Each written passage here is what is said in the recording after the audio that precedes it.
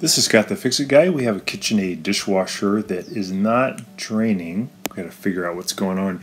It does make a noise when you set it for drain. You can hear like a kind of a rubbing noise, and also it does drain a little bit, but pretty anemic. So we're going to try to figure out what's going on.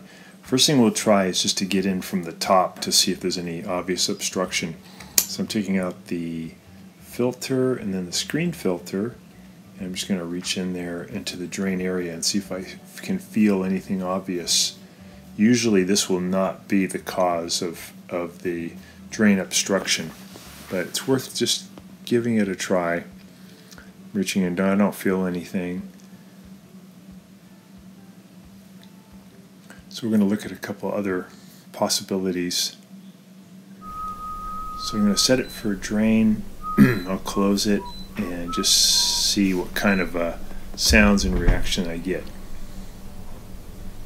So I'm going to take off this bottom panel here by turning with a standard head screwdriver, and then this plastic plate will come off, and the drain's actually right in front of you. On this model it's really easy to get to. You don't even have to take the machine out of the cabinet. You can do all the work right from the front. So you want to make sure it's unplugged, or you turn off the breaker. And then we're going to just ladle out all that water that's in there, because I want to take off the drain hose and make sure there's nothing caught in it. If you remove the drain hose and there's water in here, a lot leaks out the bottom. So it's good to just ladle this stuff out, and then I use a turkey baster to just grab any remnant water there at the bottom. So pretty much we have what we call a dry sump, no water in that filter area. I'm going to look in there too to see if I see anything obvious, but yeah, everything looks pretty clear. So now I'll use the pliers to loosen the hose clamp on this drain hose, and then I'm going to pull the drain hose off. I'm just going to peer into the drain hose and also into the drain, and I don't see anything obvious. You can also blow through that drain hose, and air should be able to go from this direction out toward the sink. So I think what I'll do is I'll remove this little drain motor and see if there's something caught in that area. And to do that, I just have to remove the little power connector. There's a tab I'm going to push down on and then pull it out. And then I need to turn the whole drain motor counterclockwise, like to my left, away from me.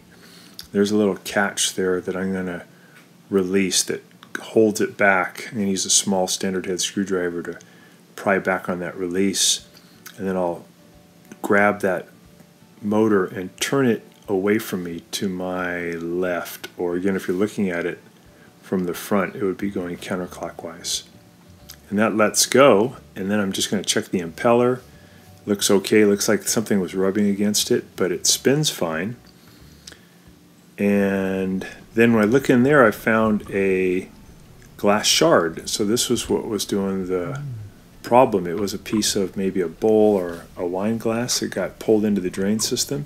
It was rubbing against the impeller and blocking the path of the water. So the impeller and the motor look good, so I'm just going to put them back in. I'm going to go in, and then I'm going to turn clockwise to my right to lock it in, and just make sure it's really on there tight before you put everything back together. Put the power connector back on. I'll put the drain hose back on, and then I'm going to pinch that hose clamp with some pliers and make sure that drain hose is pushed in toward the drain as far as it'll go. So I got to make sure that's really on there strong. Feels good. And I'm going to put the little wire for the power back on, over a little stay that kind of keeps the wire protected. And then we'll give it a try. We'll set it for drain. And yeah, now it's draining the water, and it doesn't have that rubbing sound. So that was just that glass shard. So we're just going to put things back together, put the screen back in, put the triple filter back in, and twist it, make sure it's on there tight so nothing can sneak past it. We'll put the lower spray arm back on by putting it down on top and then turning the little nut that locks it in. So this is a pretty easy procedure on this Kitchenaid.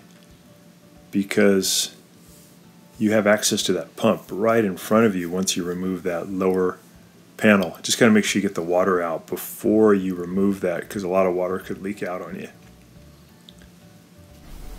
And now I'm just listening to it at the sink draining. That sounds good.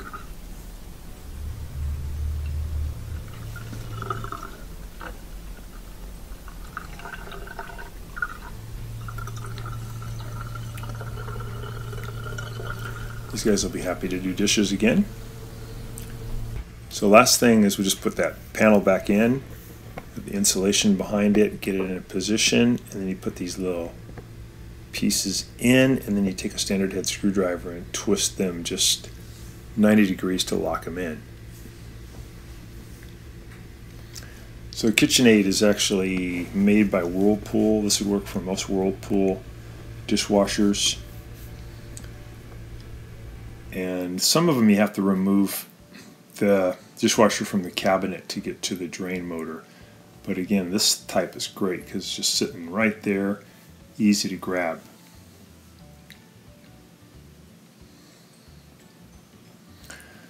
So I hope this has been helpful to you and you get your dishwasher going again. It should just take you a few minutes.